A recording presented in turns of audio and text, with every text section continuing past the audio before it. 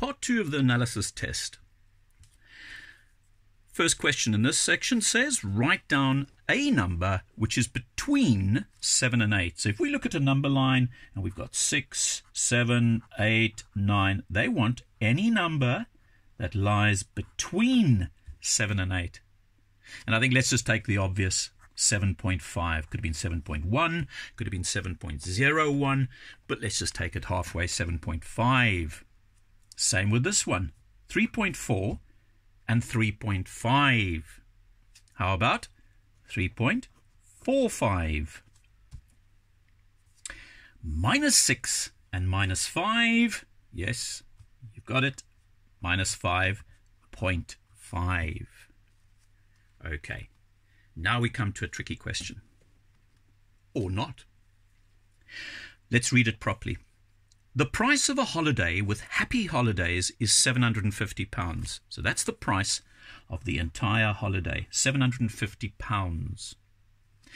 14% of this price was for the airline ticket. What is the cost of the airline ticket in pounds? Plenty of ways of doing this. You could have worked out 10% first, 1%, times that 1% by 4, and that would have given you your answer when you subtracted it from 750. But there's an easier way. Let's put the percentage, 14% over 100%, times that by 750 over 1, because that's the price, and you would have ended up saying 14 times 750, and then divided by 100. And that would have given you your answer of £105. But there's also another way of doing that. We could use a decimal. What is 14% as a decimal fraction?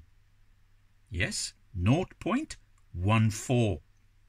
So we could have said £750 times 0.14.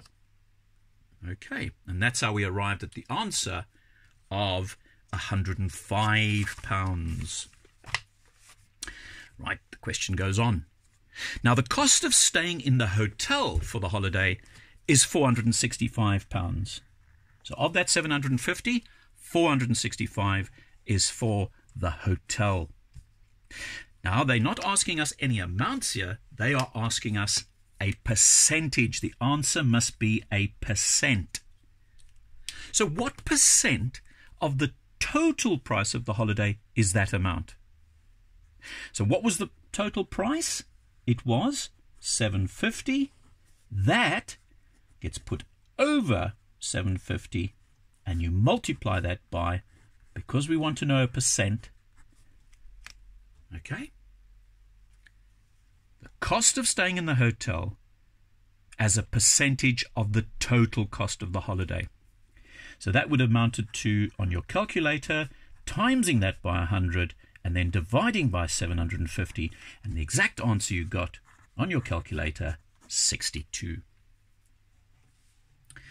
Next question. After paying for the airline ticket, okay, you had to pay for the airline ticket. We've done that. We've paid for the hotel. Happy Holidays uses £89 of the holiday price to pay for its expenses. So you've got to subtract 89 from the full total. And the remainder, whatever's left over, is used to pay for 5 coach trips. 5 coach trips. What is the mean cost of a coach tour? Mean meaning the average. Okay. So now we've got to go to the airline, which cost 105. The hotel cost 465.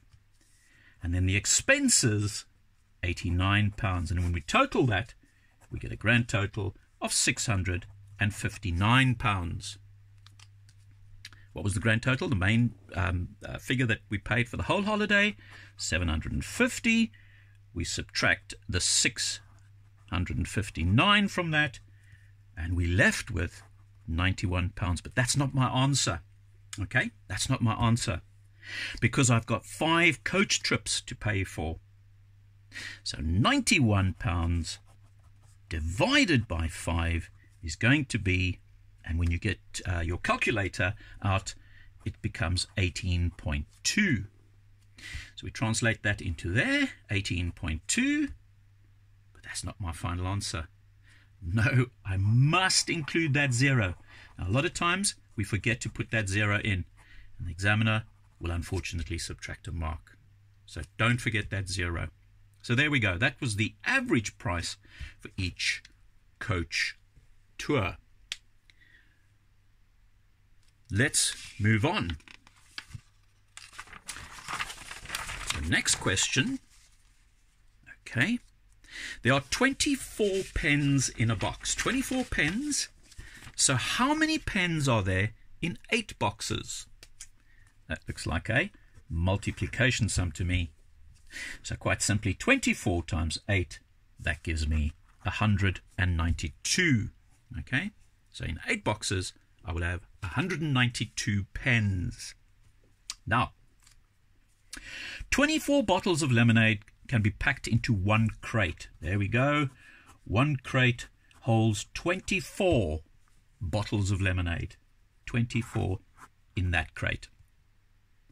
How many crates am I going to need this size to pack 336 bottles? That, to my mind, is a division sum. So 336 on your calculator divided by 24, and I'm going to need 14 crates to fit those 336 bottles in. Right, now we come on to a ratio sum. And how do I know it's a ratio? Because the minute I see that, 7:5:4. Let's read it. Sam's Sandwich Shop sells sandwiches, it sells eggs and tuna fillings for the sandwiches. And each day Sam makes cheese, egg and tuna. Cheese, egg and tuna. All right? Now I put S for sandwiches. Wrong. It should be cheese. So let's correct that quickly. Cheese, egg, tuna. In the ratio, 7:5:4. Now, of the total number of sandwiches, what fraction, okay, not amount, what fraction is tuna? So there we've got tuna, 4 tuna. But over what? What do we do here?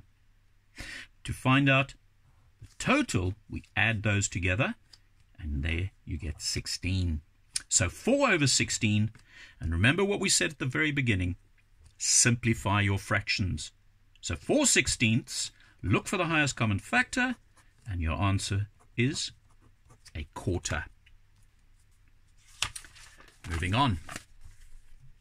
On Monday, Sam makes 20 egg sandwiches. 20 egg sandwiches. So let's do it again. Cheese, egg, and tuna. In the ratio, remember, 7:5:4. Okay. He makes 20 egg sandwiches. All right. It's beginning to look familiar to you. So look at the egg, 5:20. How did I get from 5 to 20? Yes, I multiplied it by 4. So to answer the question, how many tuna sandwiches, all we do is we multiply that by 4 as well. And our answer is 16. Moving on. A full carton of orange juice in the shape of a cuboid has a square base. Okay, square base. That's a square, so 10 times 10. And the height is 18 centimeters. What is the volume of the carton? Now we know the formula for working out volume is length times width times height or depth. Okay, so 10 times 10 times 18. And I know you're going to tell me you don't need your calculator for this one because you've got noughts involved in this one, 10 and 10. So what do we have? 18 times 10 is 180 times another 10 is equal to 1,800. So there we go, 1,800 cubic centimeters. That is the volume of that cuboid. Now, next part of that question says, how many litres of orange juice are there in this carton, or in a full carton?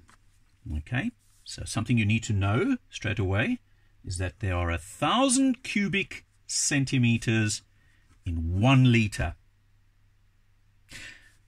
So our previous answer, 1,800, we are now going to divide that by, yes, 1,000, which means we're moving this decimal point 1, 2, 3 places, and that becomes 1.8 litres.